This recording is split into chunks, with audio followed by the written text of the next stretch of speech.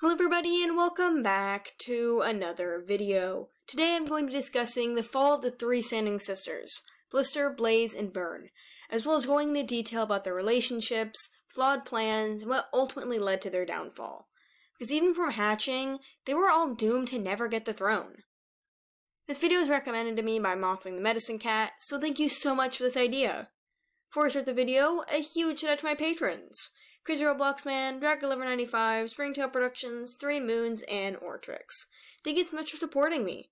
Links to their social medias are in the description down below. This video does contain spoilers for nearly all of Arc 1, so if you haven't yet finished Book 5, then please click off. Anyways, without further ado, let's get into the video.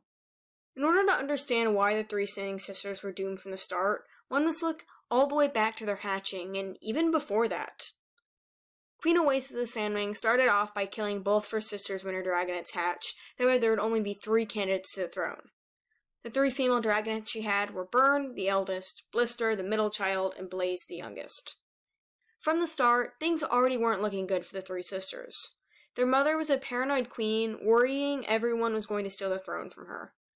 And Blister, Blaze, and Burn became her immediate worries when they hatched. However, Oasis chose her favorites, as shown by open favor towards some of the sisters rather than others. Burn was Oasis's favorite, and the two of them actually got along. Though Oasis often talked poorly of Blaze and her stupidity, she actually took a liking to the youngest Sandwing princess. But as for Blister, she was the one Oasis was the most worried about. She saw her daughter as nothing more than a threat, always scheming and thinking of ways she could take the throne from her mother. And in truth, she wasn't that far off. Being a princess is already enough stress to put on a dragon, especially with the whole you can kill your mother to get the throne aspect, but Oasis' behavior and tendencies did not help the situation. So, we'll be taking a deep dive in each of the 3 standing sisters, their role in the war, and their relationships with each other.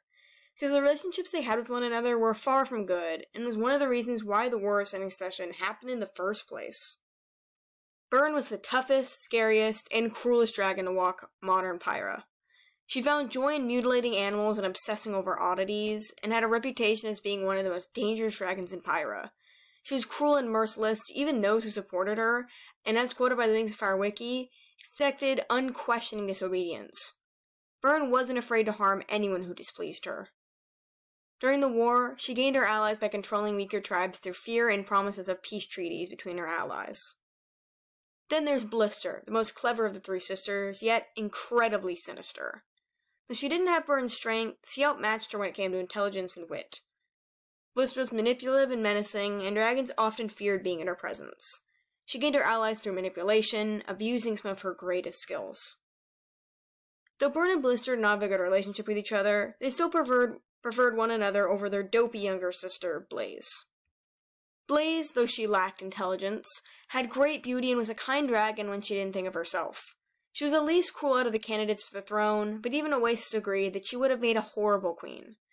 Blaze obtained her allies by land promises, and was agreed protection by Glacier. The two of them seemed to have a positive relationship during their time as allies, but even the Icewind Queen knew that Blaze just wasn't cut out for being an actual queen. There's so much beneath the surface of each of the 3 Sandwing sisters. Usually when people hear the names Blister, Blaze, and Burn, they think of simple character traits for each one. But there's a lot to them that really went unnoticed beneath the chaos and resolving the conflict of the arc. Burn liked the war for its stakes and the excitement surrounding it, and wanted the throne, believing she was the strongest and fiercest dragon for the job. As said by Starfight, if Burn had won the war, she would have likely kept it going for her own enjoyment and thrill. Blister believed she could make for the greatest queen, and thought that she was smarter and better than any dragon in the room. She took others for a fool, even if in reality, they did match or even outweigh her in intelligence. For example, her treatment of Thorn and how she saw her as automatically weak and stupid just because she wasn't her. Blaze wanted to win the war just so she could enjoy the best aspects of queenliness. She dreamed of parties, feasts, respect, and fanciness, all the best things. She let her ego get in the way and chose to ignore the true hardships any queen must face. Instead, she only thought of how it would benefit her and lived under the delusion that she would have been a fantastic queen, despite her openly admitting to finding politics boring and military stuff confusing. The entire war was caused by the hatred each sister had for the others. Each one thought she would be a better queen than her sisters, and when Oasis died by hands that weren't any of theirs, they couldn't come to an agreement. and so an entire 18-year war broke loose, the War of SandWing Succession. Instead of talking things out and choosing which sister should be the queen, they would have rather started a war that ended with thousands of innocent dragons losing their lives, all because they were too self-centered to see a future where they weren't on the throne, and too petty to let one of their sisters win. It truly is sad to see. While Blister and Burn respected each other to some degree, it ultimately became overshadowed by their own motives. They would have been happy to kill the other, and especially Blaze if given the chance. Definitely one of their fatal flaws is underestimating others.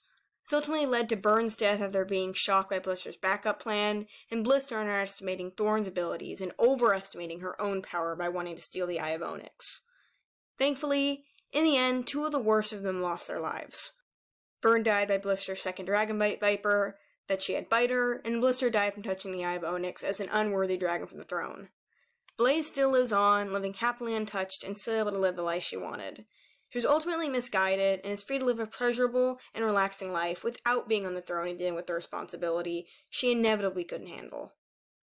It's just sad to think that none of this wouldn't have happened if Blister, Blaze, and Burn had just had a little more humility and a larger heart that cared for others, not just themselves.